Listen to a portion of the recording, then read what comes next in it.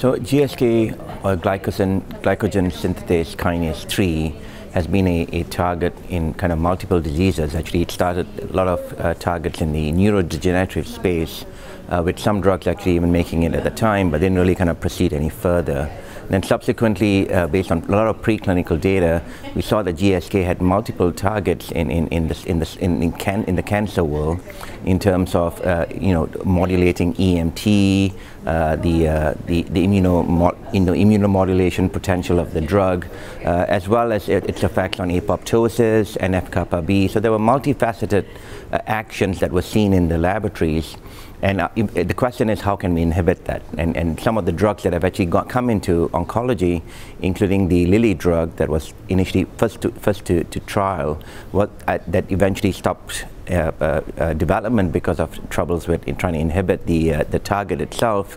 And then Elraglusib that came up initially, it's called 9-ING-41, then now with the name of Elraglusib, was able to actually, at least in preclinical models, we were able to see all the kind of multifaceted targets of GSK3 beta being inhibited, including NF-κB, its effect on the EMT, its effect on fibrosis, and based on that we thought that this is a good target for pancreatic cancer, just based on some of the kind of targets I just mentioned, and also the kind of the fact that pancreatic cancer has very little options.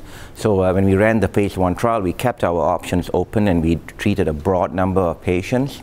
And what we found in the phase 1 trial, we saw a complete response in a patient with melanoma. And this would suggest, when you see this in a melanoma, you wonder whether there's an immunomodulation mechanism of actions, and we saw that in the laboratories as well. But as we developed the drug and combined it with chemotherapy, we felt that that would be the next step to do. When we combined it with chemotherapy, we saw some effects when we combined it with Nab-Paclitaxel in patients who were already resistant to therapy. And another facet of this target is that it can reverse the resistance of chemotherapy.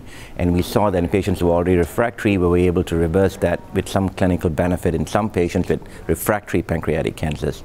But I think to get the benefit in the immunomodulatory space, we need to bring that drug earlier, because the immune effects are not appreciated for a later time point.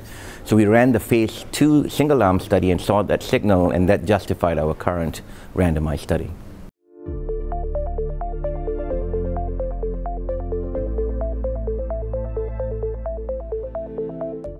I think in terms of the primary endpoint, it's still a survival endpoint. So, whether you do a 1-year primary overall survival versus a median overall survival, I think it's the same facet, right? And so when we calculated the power, we used the 1-year overall survival rate as an improvement from the 35%, which was seen in the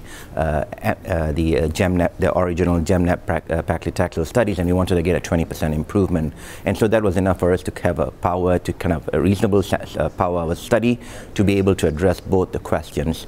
And we did sensitivity analysis to account for any kind of analysis. We corrected it. We corrected the alpha to account for this. And then now that the study is completed, we obviously were able to show the median overall survival along with the primary overall survival, both of them showing a kind of a statistically significant improvement over the standard of care, at least in our patient population that we enrolled.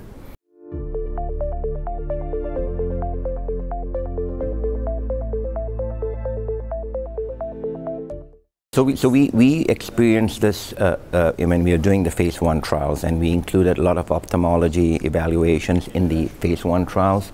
And I can tell you that if you go back to the kind of the normal regulatory functioning of GSK, we know that GSK regulates signaling in the photoreceptors, in the cons and the rods and things like that.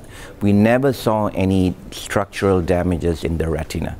So what this actually we are seeing is a very transient visual disturbances. Some patients will call it an annoyance that is very mild, and it's in keeping with post-infusion, where the drug reaches what we call a Cmax, a peak concentration, which is usually kind of in the few hours after the infusion, and then it would last typically anywhere from 4 to 6 hours. And in most patients, it typically resolves by 12 hours. And the way a patient will describe it is, I see a brightening or a darkening of the room, and then I go to sleep that night after the treatment, and I wake up the next day and everything's back to normal.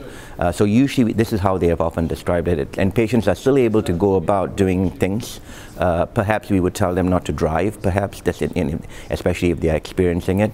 And we see this pretty much with every infusion, and it's a class effect, and we do not see any kind of long-term damages from that, and we have done a lot of ophthalmology evaluations in the earlier patients that were on the studies.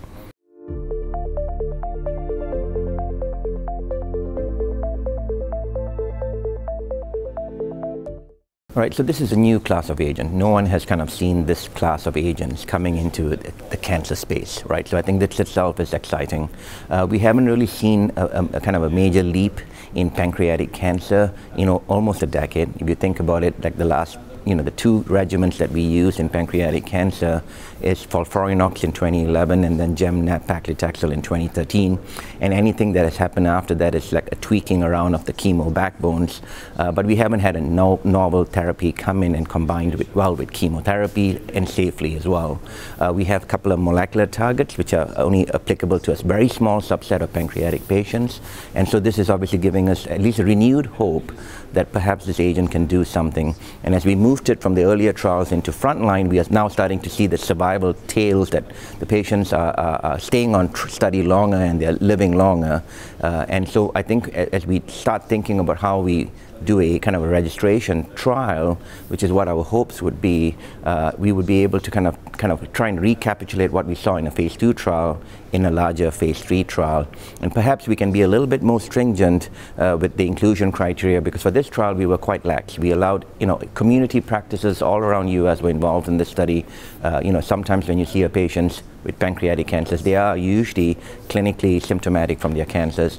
Are they the right candidate for the study, or should we be a little bit more stringent? But this study, within the randomized fashion, we have a control arm that behaved the same. And so even though the survival was lower compared to historical control, this is our patient population that we enrolled and randomized in a 2-to-1 manner. So I think it's promising, and it holds a renewed hope, at least in pancreatic cancer.